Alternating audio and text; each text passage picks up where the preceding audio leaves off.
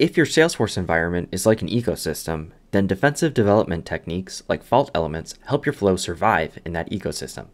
If someone adds a new validation rule to your environment that requires a field to be completed that did not exist when your flow was built, using fault elements help your flow survive that change and fail gracefully without alerting the end user there's a problem. In software development, risk is what's left after you thought of everything, and fault elements help us mitigate risk. Let's explore how to use a fault path in the key flow types. First up, we will talk about screen flows. In your screen flows, you will likely receive errors when you're using one of the pink data elements. In these scenarios, you'll need to define on paper what should happen during a flow failure. That way you know what to build into your fault path logic. Generally, the cause of an error in a screen flow is that a create or update record is in some way conflicting with what Salesforce is expecting. So that could be a validation rule is being fired, or you've mismapped a type. Let's say you've put a text value into a date time field. And in these scenarios, it's helpful to create an error screen that shows the end user a message letting them know what went wrong, and then sending yourself as the admin an email to notify you of the failure. You can connect a create or update element to a fault path in the freeform layout just by dragging it to your desired logic and ensuring that the fault or the connecting line is red. You will need to make sure that your element is already connected to something else in order to get that red line to appear. In the auto layout, this is a lot simpler. You just click add fault path, and then you can connect your element to an existing fault path, or you can define new logic there.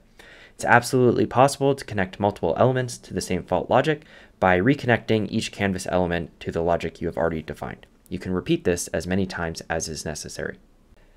Back to our screen flow, let's discuss the two fault actions I mentioned earlier of sending an email to yourself and then routing users to a specific message on an error screen.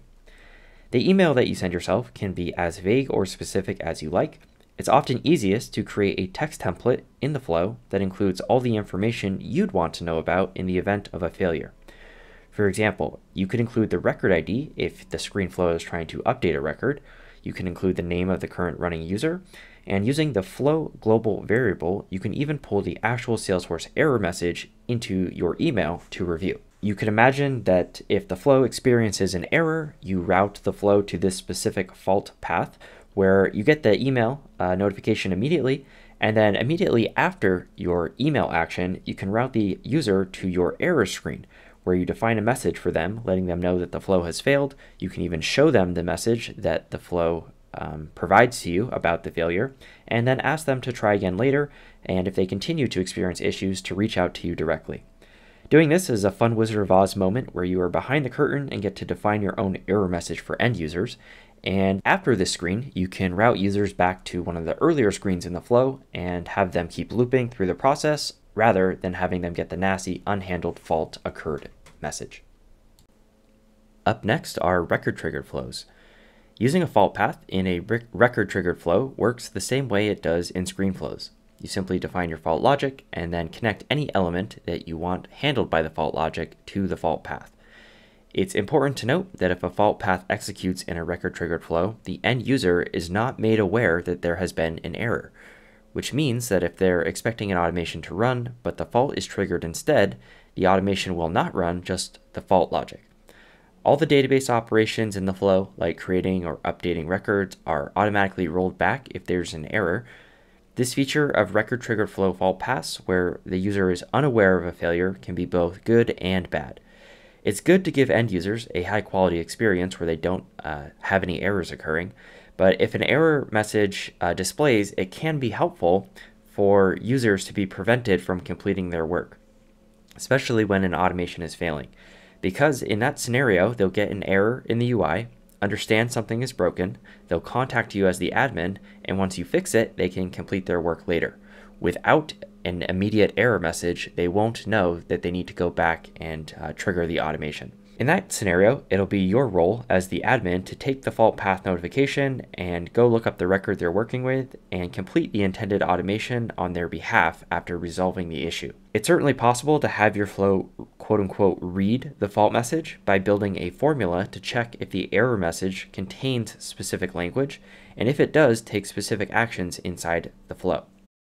This could be helpful if you know your environment so well that you can predict the one or two errors causing problems for certain automation and handle them in advance with some separate flow logic in the fault path designed for their specific occurrence. Platform event-triggered flows are up next, and in my experience, they are few and far between. To date, the only ones I've seen are ones that I have built. Let me know in the comments if you've ever seen or worked with a platform event-triggered flow, and let me know what was it doing. I'm just curious. When it comes to tying a fault path into a platform event-triggered flow, it's extremely useful to understand what the platform event that is triggering the flow is trying to do, so that you'll know how to support it with your fault logic. Platform events have fields just like custom objects do, and the events themselves are created either by Salesforce automations or by external systems through the API. What I've done with platform events that are designed to be created through an external system is create a custom object with fields that match up one-to-one with the platform event fields. This way, if a platform event is inserted into Salesforce and it's supposed to trigger a platform event-driven flow, we can create a fault path inside the flow that logs all the field information one-to-one from the event into our custom object record if that flow fails for some reason. This is a great way to ensure that you don't lose data or miss an automation that should run, and it lets you go back later and re-trigger specific automations with the data that the event contained. The custom object itself is reportable, so you can always see when new records of the event log are created, and you can even get notified with a custom report subscription. And that brings us to our final flow type, which is scheduled triggered flows. Just like all the other flow types, scheduled triggered flows can have fault paths created, and the thing to keep in mind about a fault path here is that it will execute potentially for each record that fails, and depending on the scheduled triggered flow, that could be quite a lot. For this reason, sending an email in the fault path may result in hundreds of emails and isn't necessarily most helpful to you as the admin. If you know that your flow will only run on a few records, an email is absolutely fine, and if not, using a custom object similar to what we did with platform events and calling that custom object something like error log could be a useful approach. So what you could do is create the custom error log object in Salesforce and use it in general to house automation related errors, and as a long-term approach, this could be applied to more than just scheduled triggered flows. You could design the object to include a description field that you map the flow message into. You could include a lookup relationship so that the error log object can log the record that you're working with. And then just like we did with platform event trigger flows, you could build a report that tracks new instances of this error log object so that if a scheduled triggered flow fault path fires and this object gets created, you'll see it in the report. The main benefit to doing this is that the error log object is reusable, so it could also be helpful in other flow fault paths and potentially Apex code. And if doing all this development feels like too much work, you could consider skipping a fault path in the scheduled triggered flow and instead rely directly on the paused and failed flow interview tab in the setup menu. In this menu, you'll see a list of all the flow failures that recently occurred, and if you click into one of them, you'll notice that there's debug information and specific details on where that flow failed in its execution. This will give you all the detail that you need to troubleshoot and can be indispensable when you're trying to get to the bottom of an issue.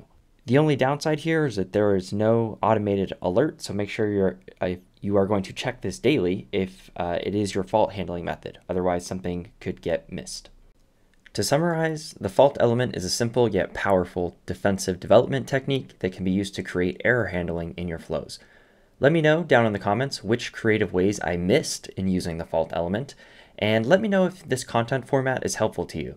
I don't see too many Salesforce videos in this style, and I don't know if that's because it's hard to edit or if it's just because it's not useful. Lastly, make sure to like and subscribe if you think this helped you out.